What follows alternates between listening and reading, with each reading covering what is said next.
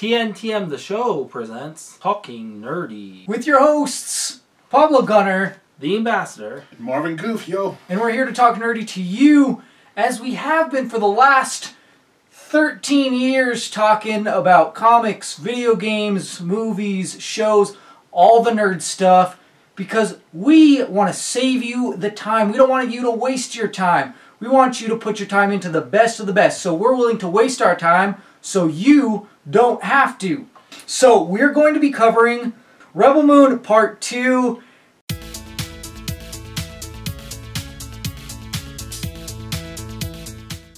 I watched Rebel Moon Part 2, and this goes back into we waste our time so you don't have to, because I did not want to watch this. My wife didn't want to watch this. She was not happy about me making her watch this with me and wasting our precious time that we don't have together very much to put this on. So, this is for you, because it's even worse than the Part 1. Like, a lot of what they should have done in Part 1, they do in Part 2, and I'm like, should have done that in Part...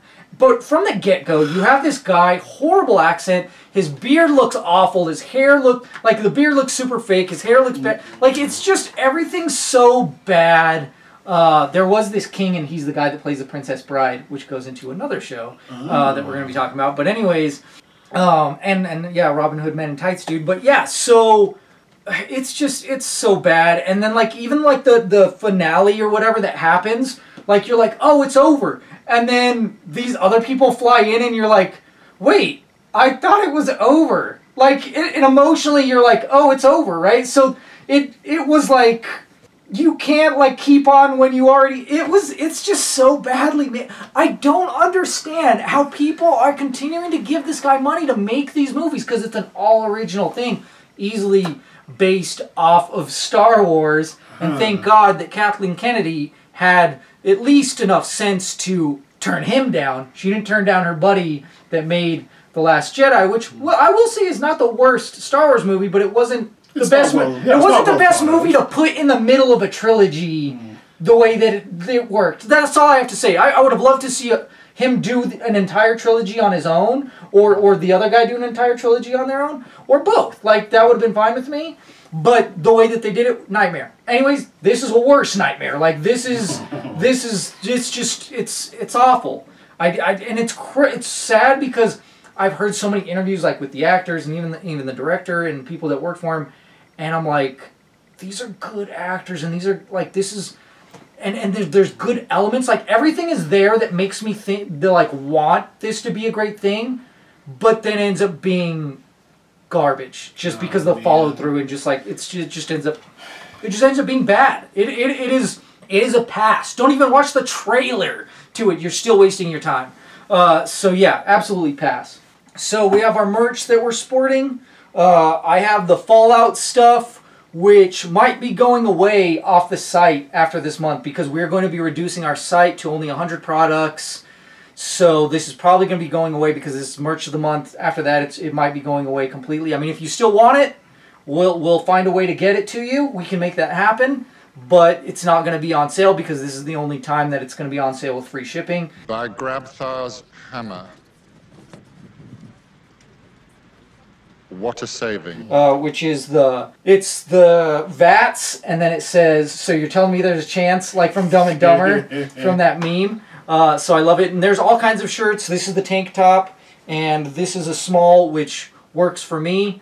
And then I also have the X-Men hoodie, which I love, and it's so great. It's not too heavy. This is a medium, and it fits pretty good.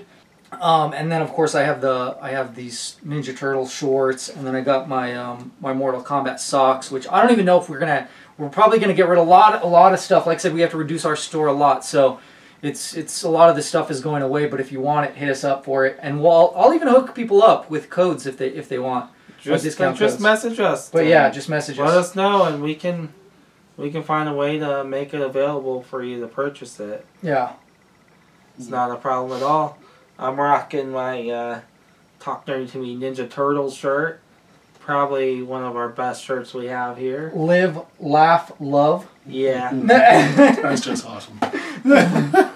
And yes, That is Star Trek font right there, and I adore it. It makes me happy. Yes, and we have other ones. There's another one that says "Live long and prosper." There's also another one that has the Spock quote that he says to Kirk when he's dying. Yeah. But I almost felt like maybe we should have gotten him the shirt, or be like, you know what, you guys switch shirts. You know, like, because this guy's spitting the... But this is the ambassador. That's why he has the nerd knowledge. That's why we call him the ambassador. My parents are Trekkies. He knows this stuff. So, that's how I know. My parents are Trekkies, so you just have to know that kind of stuff growing up in a Trekkie household. So, but yeah, and once again, you know, we're going to do the shout-outs. Shout-outs always to Atticus as our #1 shout-out. And then we have Amerime Media, as well as others. MK Jekyll and Hyde makes comics. They're phenomenal. I love their inspirational posts. And yeah, don't we have another one that... Oh yeah, we're still working on getting a collaboration with them. But the Horror Fiend, I was talking to one of the main guys that runs it, and yeah, they do mostly like horror movie type stuff, and then they're gonna do a nerdy channel as well. So it's great to see them joining that.